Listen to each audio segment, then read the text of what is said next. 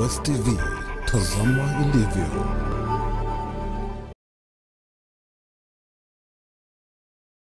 Natumai kwamba hali zako nzuri, waamba vema kama unalo la kwamba, na kama una natumai huambi. Karibu basi katika kipindi cha Dawati la Lugha.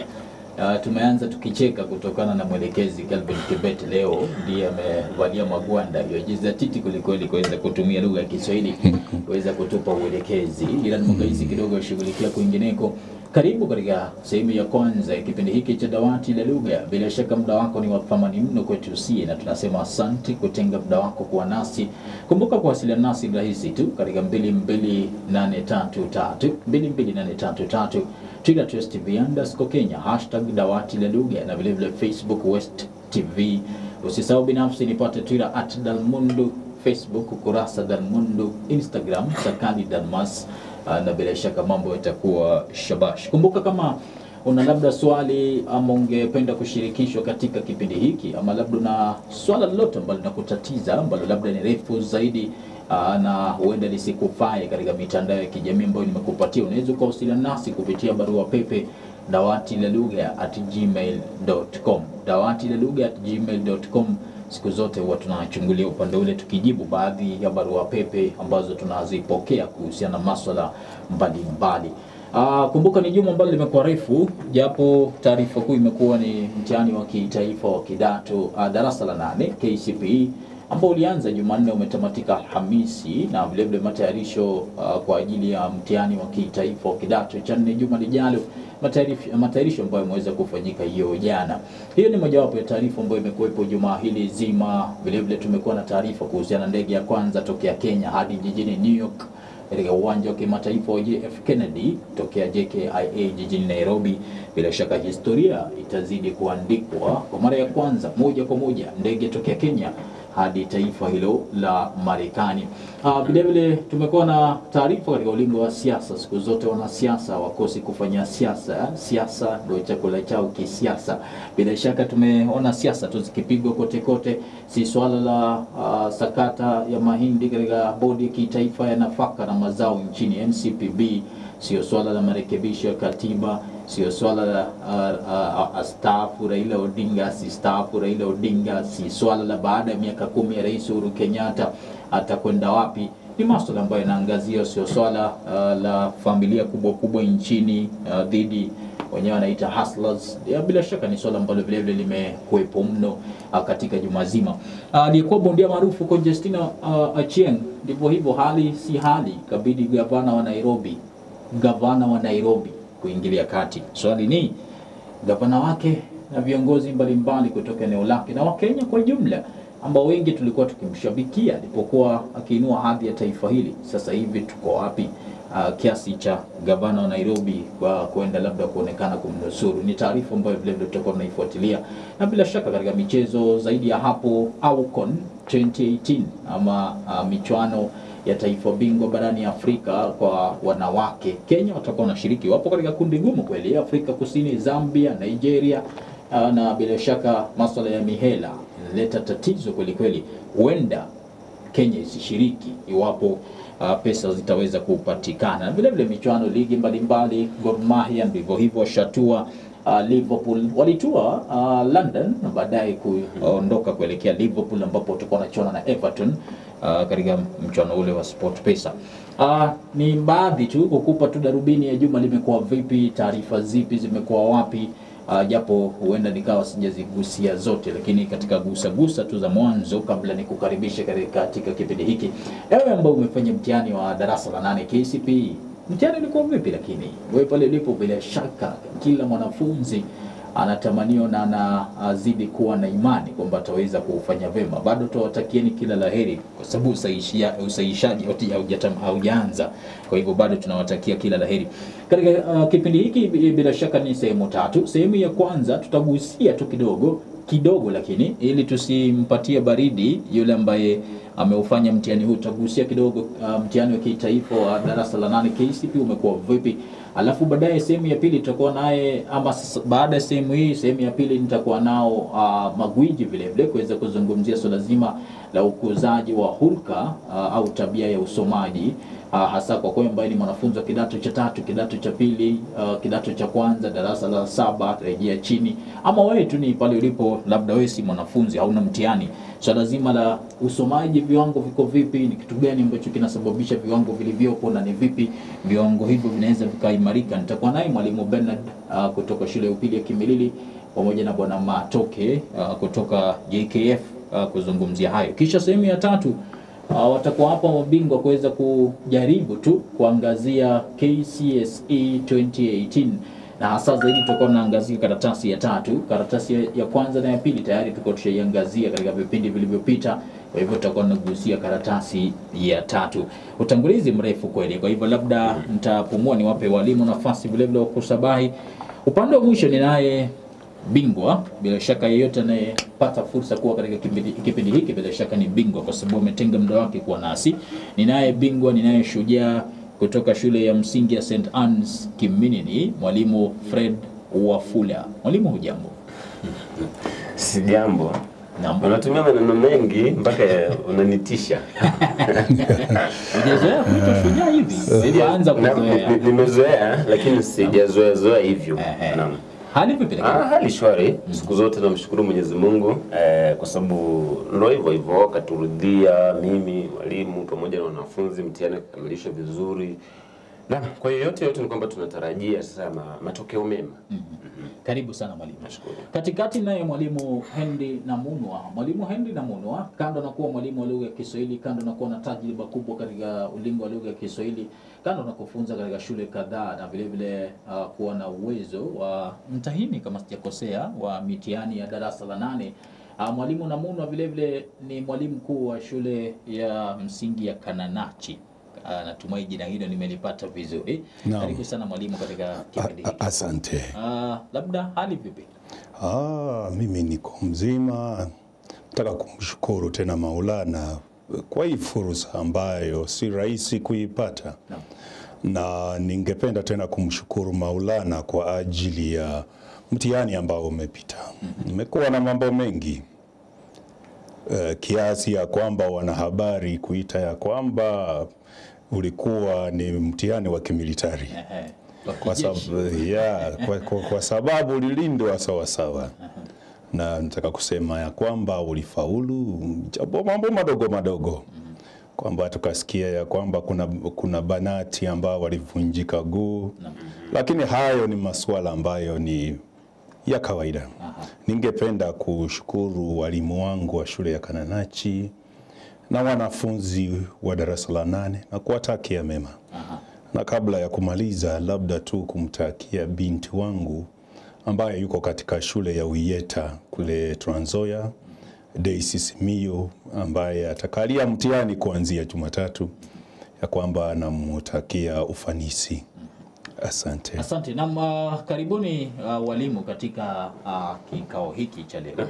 Na katika pitapita zangu nimeona Kiswahili kinazidi kukua. Rwanda umeweza kutangaza kwamba lugha rasmi lugha ya Kiswahili. Vile vile nimemwona Rais Magufuli, John Pombe Magufuli akisuta mno Kiingereza na Watanzania, kisema kwamba Kiswahili kachipukia kule, ama pana hiyo dhana kwamba labda pana utajiri wa Kiswahili taifa hilo, lakini siku hizi pana Viingereza vingi. Mbali kabisa Viingereza hivyo. Kwa hivyo bila shaka lazima tujikongole kwa hilo. Kiswahili, kama una habari mtazamaji, ndio lugha inayoongoza barani Afrika, lugha asilia. Nazungumzia lugha ambayo chimbuko lake ni katika bara hili achia mbali Kiingereza na Kifaransa. Kwa hivyo labda nitaanzia pale alipozungumzia mwalimu Fred Wafula. Hatujazoea kuweza kuona mtihani wa kijeshi kiasi hiki, na palikuwepo baadhi ya malalamishi kwamba huenda labda hali hii kawa imewatisha hawa au wale wanafunzi baadhi. Unazungumziaje hali hii? Kwangu mimi labda ningependa tu kusema kwamba unajua,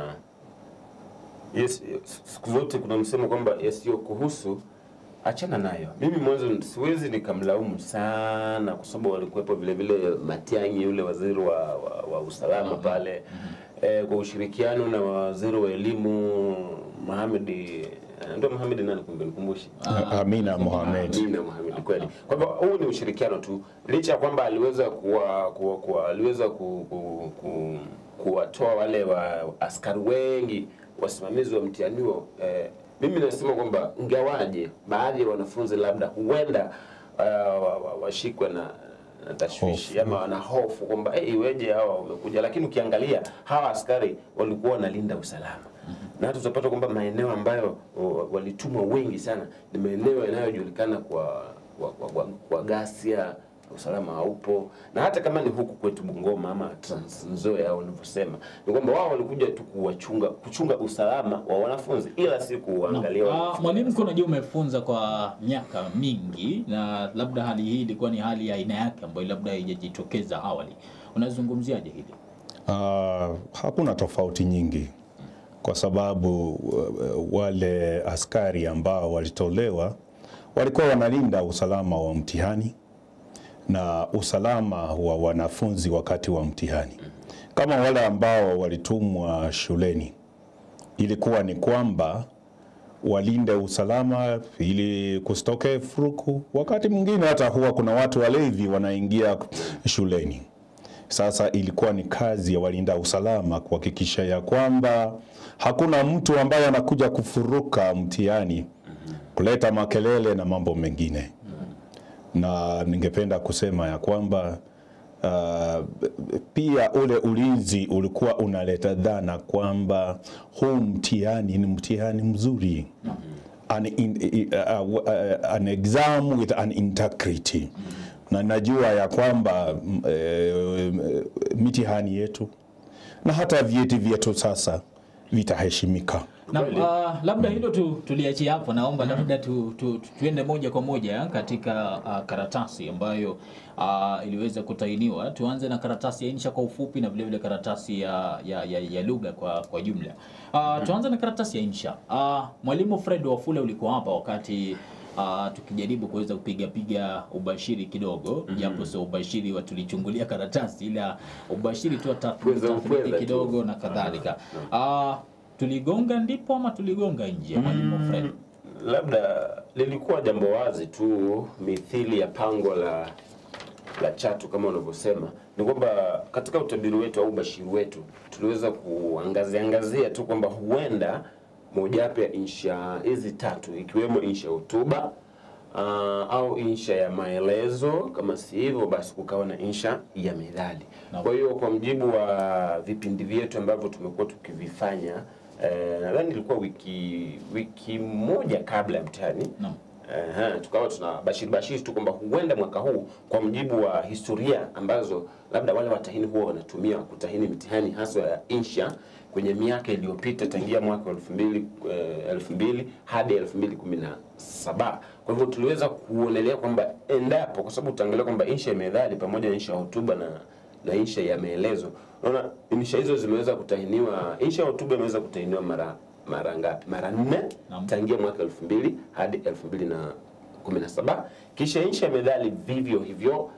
Insha ya maelezo nayo ikatahiniwa mara ngapi? 5 tu. Kwa hivyo kukawa na uwezekano kwamba huenda mojawapo ya insha hizo zikaweza kutahiniwa, japo kimfumo ambao labda mwanafunzi kama haipo tisti sana, huenda asijue kwamba ni hii au ni hii. Kwa hiyo kukawa au bashiri wetu huenda uligonga ndipo pale ambapo mwanafunzi aliweza kuletewa insha ya tamati, kimaelezo japo ya tamati, na ni mfumo wa methali. Kwa sababu nadhani insha hii ninayo hapa, nitaisoma tu kijuujuu, kwamba hapo ndipo alipoelewa kwamba mtu hafai kupuuza jamaa zake kwa sababu ya kupumbazwa na marafiki. Kwa hivyo hapa moja kwa moja ni insha ya methali, japo methali hii imeelezwa tu, imeelezwa. Kwa hivyo mwanafunzi asipokuwa makini huenda asije kufumbua fumbo hili, lakini moja kwa moja tu ni methali. Mwalimu Namunwa, mwanafunzi ambaye ameweza kuandika insha ambayo si methali lakini akaitimishia kihitimisho hiki na bado kikaoana, labda vile vile atazingatiwa kidogo, nahisi kwamba si methali moja kwa moja. Nataka kukubaliana na mwalimu wenzangu, na tena nikubaliane nawe ya kwamba haikukuwa methali moja kwa moja, ingawa maelezo yake yanazingatia methali. Sasa ilikuwa ni kwamba mwanafunzi atunge insha akifuata maagizo aliyopewa. na ukiona ya kwamba yale maagizo yanalenga methali, kwa hivyo itakuwa ya kwamba akitoa maelezo yake ama anaweza kutoa hadithi ama matukio ambayo yalitokea kwa mtu fulani, utaona ya kwamba methali ambazo zitatumika sana ni kama damu ni nzito kuliko maji, ya kwamba mula nawe hafi nawe ila mzaliwa nawe. Utaona ya kwamba hata hepa kutumia methali kama hizo ambazo zinalenga yale maelezo ambayo yako pale. Sasa itakuwa ni kana kwamba watu ambao pengine tulikuwa tunakula nao wakati tulikuwa na fedha, alafu kisha fedha zile zikatoweka, ya kwamba mtu akafilisika, marafiki wakamtoroka, lakini yule wa kwao hawakumtoroka. Wakati mwingine inakuwa ya kwamba mtu anakuwa mgonjwa, na ugonjwa unapozidi hajiwezi, wale watu wengi huwa wanatoroka, wanabaki tu wale watu ambao wako karibu na yeye.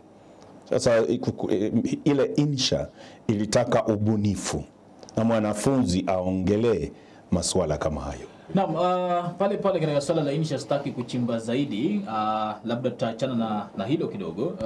Tunagusia tu mtazamaji, labda tutaliangazia zaidi mwakani baada ya matokeo yashatoka, ndipo labda tutakuwa tunaangazia kwa kina. Sehemu zilizo ama sehemu ya lugha, Mwalimu Fred, labda unazungumzia vipi? Mwanzo tuanze kijumla. Karatasi ilikuwaje? Kijumla ni kwamba karatasi ilikuwa sawa. Kwa sababu ukiangalia mfumo wa utahini kweli ulilenga baadhi ya matumizi ya sarufi.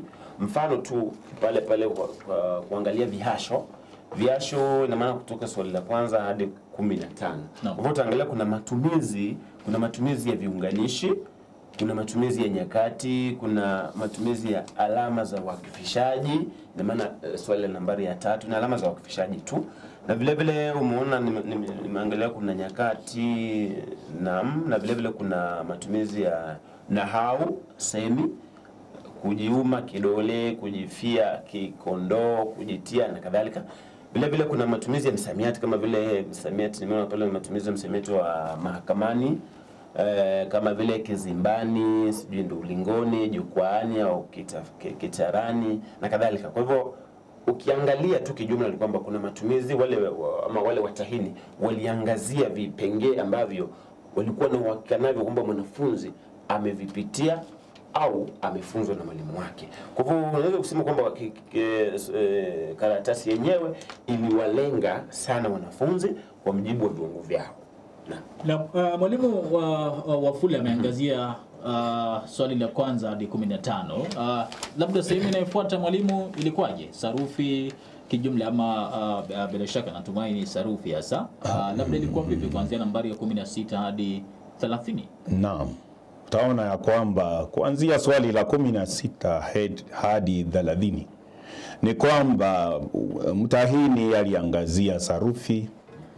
Ukiangalia sehemu ambazo aliangazia, kuna wingi, kuna sehemu ambayo kuna viunganishi. Ukiangalia haswa swali la 21 inauliza juu ya kiunganishi. Kuna matumizi ya ki, hususan ngi ya ngeli. Alafu kuna sehemu ambayo tena aliangalia ni sehemu ya uakifishaji na hususan usemi halisi. Kuna tena kukanusha, kuna usemi wa taarifa. Utaona ya kwamba hivi ni vipengee tu ambavyo vinapatikana katika sehemu ya sarufi ya kawaida tu. Alafu kuna anauliza tena jibu sahihi, ya kwamba kuna majibu ambayo ameweka pale na hayako sawa. Na sasa kuna wakati ambapo nilikuwa nazungumzia sindakisia kwenye sentensi, ya kwamba kuna sehemu ya muundo wa sentensi, ya kwamba hii sentensi maneno yake yamepangwa vizuri ama yamepangwa kiholela. Kisha kuna sehemu ya msamiati. Kuna sehemu ya matumizi ya lugha. Kwa mfano swali linalenga nahau, tashihizi, istiara na kadhalika. Swali la 28. Na utaona tena kuna swali ambalo linalenga msamiati wa siku. Japo hawajauliza tu direct ya kwamba mwanafunzi atache siku, lakini utaona ya kwamba lile swali linalenga mwanafunzi kujua msamiati wa siku kama mtondo, mtotongo na kadhalika. Utaona ya kwamba kuna nomino dhahania ya kwamba haya ni majina ambayo ni ya kufikiria, majina ambayo ya vitu ambavyo hatuwezi tukaviguza na tukaviona, kwa hivyo yanaitwa majina dhahania. Utaona ya kwamba sehemu ile hususan imelenga fani zote za sarufi, msamiati, na inalenga kiwango cha mwanafunzi wa darasa la 8. Na labda utahini wa mwaka huu na utahini wa miaka ya awali ama mwaka jana, pana tofauti yoyote? Pana labda mazingatio ambayo yameweza kuangaziwa mwaka huu ambayo labda hatujayaona katika miaka ya awali, ama tunaweza tukazungumzia karatasi hili kuwa karatasi kama jingine lolote ambalo ama kama jingine yoyote ile ambayo iliwahi tahiniwa mapema? Mwalimu Namunwa. Naam. Mara nyingi hakuna mabadiliko mengi, hata nikana kwamba maswali mengi hurudiwa. Ni vile tu wanafunzi labda wanarudia hilo swali ili kumchanganya mwanafunzi. Utaona ya kwamba wanaweza wakaleta wingi na wakileta wingi ya kwamba wakirudia wingi wataileta kwa namna tofauti na vile ililetwa. Miaka mingi utaona ya kwamba swali la wingi linakuwa pale. Wakileta hilo swali ambalo wanataka wingi, utaona mwaka mwingine wataleta swali ambalo wanataka umoja. Wanaendelea kurudia, kukanusha.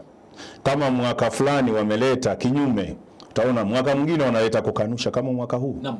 Mwalimu Fred Wafula, karatasi hii ukilinganisha na karatasi za awali, nadhani nitamunga mwalimu alivyosema kwamba katika utahini mara nyingi huwa wanageuza tu vipengee tu, yaani ni kucheza na akili za wanafunzi. Maana kwa mujibu wa silabasi, huyu mwanafunzi amefunzwa haya maneno yote. Mfano alivyoelezea mwalimu kwamba ukiangalia swali la 16 hadi 30, utaangalia kuna mchanganyiko, kuna msamiati na vile vile kuna sarufi. Na sarufi ya mwaka huu au ya mwaka jana, utaona kama swali mfano matumizi ya kiambishi ki.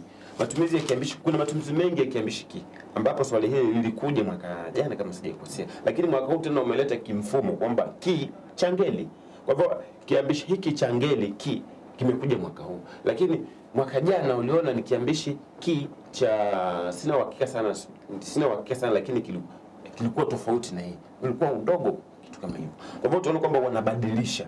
Kisha tukija pale kwenye mfano matumizi ya alama za wakifishaji ama katika usemi ya alama za wakifishaji kama swali nambari ngapi 23, kwamba ni sentence ipi iliyakifishwa ipasavyo. Kwa hivyo unaona hapo umetumia, angalia alama zilizotumika, wametumia vinukuzi na vile vile usemi, ujue kwamba kuna ushirikiano pamoja na kuna ushirikiano na swali la 25. Kwa hivyo moja kwa moja hapa ukiangalia mwaka jana wakawa wanatumia alama hisi ama alama za uhisi ama kishangao hicho. Kwa hivyo wanachanganya tu ili mwanafunzi aweze kujikima au kujihami sehemu zote. Na hata si tu mwaka kesho tunaona kwamba baadhi tu ya maswali yanarejelewa ila kimfumo tofauti. Na labda tukimaliza mazungumzo haya tukihitimisha kabisa kwa ufupi mno, labda sekunde 30, mwanafunzi ambaye ameshafanya mtihani wa kitaifa wa darasa la 8 yuko kule nyumbani, bila shaka matokeo yatakuwa yanatoka baadaye. Kwa muda kati ya sasa na wakati matokeo yatatoka, mwanafunzi huyo anafaa kujiendesha vipi? Najua atakumbana na mengi, kutakuwa na labda majadiliano hapa na pale, ametazama kwa mfano kipindi hiki na kadhalika. Kwa hivyo na vile vile pana vitisho vya hapa na pale, mzazi anamwambia umekuwa ukicheza miaka 8 tutaona sasa. Anafaa kujiweka vipi? Mwalimu kianza na mwalimu Fred. Nadhani kwangu ni kwamba kumaliza shule ya msingi si mwisho wa masomo. Maana kuna vitengo au vipengee au sehemu mbalimbali ambazo mwanafunzi vile vile anahitaji kufika. Kwa hiyo hapa ni kuwasihi tuna kuwarai wazazi kuwaelekeza watoto wao vizuri, kwa sababu najua kwamba baadhi ya watoto hata vijijini ukiwaona wengine wanatembea wanasema sisi tumemaliza skuli, tuna nini, wacha tutembee, wacha tuhisi ulimwengu. Na unajua hivyo utapata kwamba mwisho wa siku mtoto anapotoka mwaka kesho kama sijasahau kwamba hawa watoto wanahitajika shuleni na wapo watakaozoa labda alama ambazo hazitawaridhisha wazazi wao, hao watarudishwa tena shuleni, na wale watakaozoa alama nzuri basi vile vile wataendelea na masomo yao. Kwa hiyo mwisho wa siku wote wataendelea na masomo. Kwa mimi ningependa kuwaomba tu kwamba waweze kutulia pale maskani na vile vile waendelee kusoma. Unajua kama mwanafunzi ana uhakika 100% kwamba huu mtihani ataupiku, basi ni vizuri aweze kujihusisha na vitabu vya shule za upili, aanze kusoma polepole. Mwalimu Namuno, labda swali hilo mwanafunzi, najua tajriba yako bila shaka imekufanya kuyaona mengi, na hili najua utathibitisha kwamba baada ya matokeo sura hubadilika mno, hali hubadilika, mitazamo hubadilika, lakini kwa muda huu kati ya sasa na matokeo, labda unaweza ukawapa ushauri upi watahiniwa waliofanya mtihani? Ningependa kuwaelekeza ya kwamba watulie nyumbani. Tena ningependa kuwashauri ya kwamba wasiwe wanajadili maswali na majibu. Na kumbuka kuna wakati mmoja mwanafunzi fulani kaanza kuambia wenzake ya kwamba amezoa alama zote. Akaanza kuambia ya kwamba swali fulani jibu lake ni hili. Na hayo majibu yote hayakuwa sahihi. Mwishowe ikaonekana ya kwamba hajafua dafu. Na wale ambao alikuwa anafikiria ya kwamba hawajafua dafu wakafua dafu.